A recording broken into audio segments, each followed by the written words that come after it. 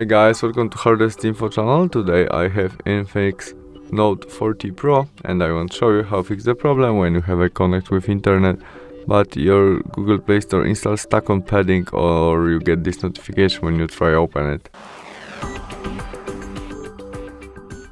When you have the same problem as mine or your install stuck on padding, we must go back to the main menu and swipe up the screen, look for a settings application, where we scroll down to the last option, system, and date and time. As you can see, our first option, set time, auto set time, is off. To fix our problem we need to switch on, and that's all. We can go back and try search something and we can install something from Google Play Store, and it is working right now and we can do it. Thanks for watching, see you soon, bye.